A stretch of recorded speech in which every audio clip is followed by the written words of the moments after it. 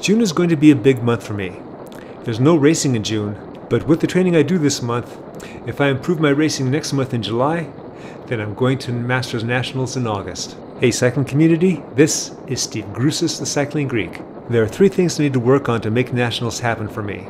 Increase my sustained climbing power, increase my top end and its repeatability, and increase my end of race strength. Nothing too hard, right?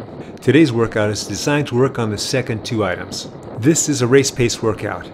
It's actually perfect for me because I did the same workout pretty much with the same people 2 weeks ago. This therefore gives me the opportunity to see if I've improved in those areas in the last couple weeks. When I last did this, I got dropped on the way out and on the way back at 2 critical areas. It is these 2 areas I'm going to focus on to see if I've improved, if at all. We have a bit of a cross headwind going out. I, like the others, am having to maintain at least 300 watts just to barely go 22 miles an hour on my pole. Once we hit the town of Friant, we turn left into the wind and start going up this broken bridge wall. To give you a good idea on how much a better climber my teammate Terry is than I am doing between 350 and 450 watts to stay out of the wind beside him. Because of this group's diversity and climbing ability, once we get to the top, we roll easily until we all regroup and then we continue on the pace we were doing. This ride, whether this course or another, is done every Tuesday and Thursday by teammates Terry and Robert, and also by Janine. Janine is a very strong rider who focuses on ultra-marathon events. She's done RAM and she's done various 500-mile races. She doesn't do these events just to complete them, she does them to win them. I would equate her to a very strong women's Cat 3 rider, who, with specific training, could easily be in the mix in the Cat 2s. Jumping forward to the top, Janine is not that far behind us. Sprinter non-climber Robert is behind her. I've been able to stay with Terry even though my heart rate is right about 95-96% of its max. Once we complete our rolling regroup, it'll be back to race pace as we approach the point where I got dropped before. And through the magic of video, we jump to that point now.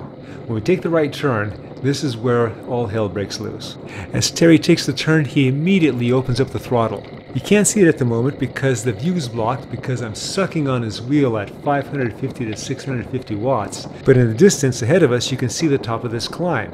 And last time, 2 weeks ago, I got dropped with about 30 meters from the top. Relative to the turnaround point, I never caught him after that. At this point, I was starting to get concerned that I was going to get dropped before 30 meters to go. I'm just keeping at it. You'll notice that both of us are hugging that painted line. The roads are okay, but that line is super smooth. Now there's some cut-up sections, but he's using that to go faster and I'm using that to go faster too. As you can see, I'm able to make it back onto his wheel, but we are about halfway done. And so my concern is that he's going to be opening this up again. Depending on whether my heart rate monitor is working correctly or not, my maximum heart rate is either 158 or 161. In either case, my heart rate right now is 151. That puts me right around 95% of max. That is what I'm using this ride to work on. I'd been producing a lot of lactate, particularly on this section. I'm training my body to filter out the lactate even faster. The faster I can get rid of those hydrogen ions, whenever my heart rate drops just a couple beats during these crunch times, the longer I'll be able to survive. And even better yet, be able to counter. The reason I want to be able to stay with Terry over the top is because of what awaits us on the other side. There's a small descent, and that leads into a 4-minute steeper climb. And this is where I really want to test myself with Terry. The top is right at that curve, and I've already surpassed what I was able to do 2 weeks ago. So now I get to test myself on that 4-minute climb. And again, through the magic of video, we're at the bottom of that 4-minute climb. My heart rate has dropped, I'm feeling good, and there are those that would consider this to be my mistake. I'm thinking that Terry's not going fast enough, so I'm going to the front, and I'm going to put him in the hurt locker.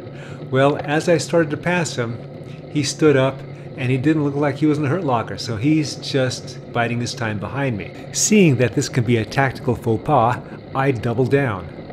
I'm thinking that if I go hard enough, then I'm going to be able to keep Terry at bay. Problem is, my going hard enough is going to be about 450 watts, so I'm not going to be able to maintain that for 4 minutes, but I'm not thinking about that right now. I'm just thinking about going hard. Now you see my wattage dropping a bit, and reality's starting to set in. Terry sees that I'm slowing down, so he attacks. Remember what I said earlier about lactate and hydrogen ions? If I could have filtered those out faster, this would not have been an issue. As soon as he attacked, I could have been right on his wheel. But I'm not. Terry gets a healthy amount of distance on me, but fortunately for my sake, he's not able to maintain that power. So now I'm starting to get my legs under me and I'm starting to chase him. Well, maybe not just quite yet. My power in the insert in the upper left-hand corner shows about 200 to 220 watts, so soon I'll start chasing him. As we approach the top, pretty much we held parity. Maybe I gained a little bit of distance on him, and that may be because he was just dialing back a bit. 2 weeks ago, he drilled it all the way to the turnaround. Now he was slowing up a bit, but I wasn't sure about that. That's why I was still pushing it, because I didn't want to be doing this solo. I wanted to be with him on his wheel. I reconnected with Terry on the next bump, and it's only because he had dialed back a bit. And so we kept it muted until the others caught up with us. After this bump, we started talking about that initial right turn that started everything off. The best thing I heard all day was when Terry said that he went harder today than he did a couple of weeks ago. The first thing I thought of after that was my training plan is working, and this is looking good for our nationals in August. After we regrouped before the turnaround, and a little bit after the turnaround, we had some light spinning and talking. And then when the climb started again, then we picked up that race pace and kind of kill yourselves workout. When we got to what I consider this being our last major climb, this is about a 5-minute climb, this is where my first concern came about. After about a minute of pacing at around 350 to 400 watts, when the steepness got to about 7%, Terry attacked and Janine went with him. And this is the part that I was talking about before, being able to sustain power late into the race. I'm not doing it right now. Pretty much what I do next is all I can do. Wait till my body catches up and then start chasing again. After a bit, when I do get my legs under me, then I do start chasing again and I put everything into it. They get to the top before I do, but I'm a lot closer and in better position. What happens now is that there's a race to that initial right turn, and that's our regroup point. The next thing I have to do is catch up to Janine, then work with her to catch up to Terry. As you can tell from the previous climb, those things that I previously spoke about that I need to work on, I need to work on. That being said, I appreciated a little bit of rest that we had at the regroup point. The fun wasn't over yet, however. In this last section, this is where I experienced my failure point a couple weeks ago. After more race pacing, including up small climbs, we finally got to this last section. We had a crosswind coming from our right, and we were doing this in quick paceline fashion. This was a good training opportunity for me, because of the quick turnaround for being at the front to do the pulls in combination with the wind from the side. This tends to suck the energy right out of me. Therefore, this is a mechanism where I can work on my end-of-race strength. 2 weeks ago, we were taking longer pulls, so the turnaround wasn't as great. And then eventually, I just couldn't hang onto wheels and I fell off. After 3.5 minutes of doing these quick pulls at the top of a little riser, Terry attacks. I just went to the front, and I don't have a lot of legs right now. Again, end of race strength. My main priority is to now work with the others and to catch Terry before the turnoff point. Both Janine and Robert go, and I'm barely hanging on. I'm barely able to get onto the wheels to hang on to them. Pretty much whatever strength I have left is reserved for being reactive. In other words, somebody else attacks and then I try to get on their wheel. And I'm not always able to do that. Here you have Robert attacking, and he's bridging up to Terry. All I can do is just hang on to Janine's wheel. Basically, she's pulling me up to the breakaway attackers, and I can't do a thing to contribute. Good on her for reconnecting. Once we're up there, we're seemingly going into our pacing again. Robert goes to the front, and then Terry immediately attacks. Good move by Terry. Janine then jumps after him. Robert is gassed. I'm on her wheel, and she again jumps, and I start to lose her wheel, but then I'm able to get back onto it. All this time I'm thinking about when I got dropped last time. Now last time when I got dropped, it was during the pace line, and it was much sooner than this. Therefore I'm doing much better based on just that.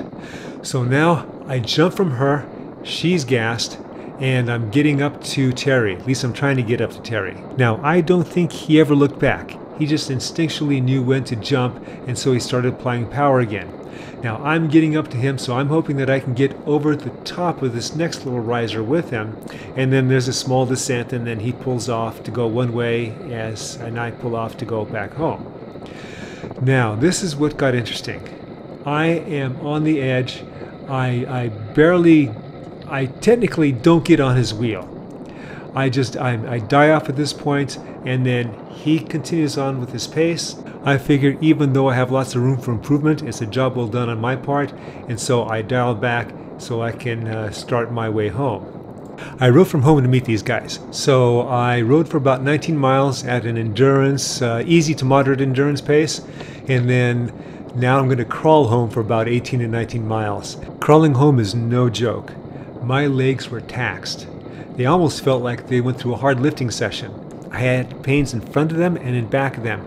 And in fact, later on when I was sleeping or I went to bed to go to sleep, I had to make sure that my legs were straight the entire time, because if I bent them, I'd immediately go into cramping in my hamstrings. While I was going easy, Janine wasn't.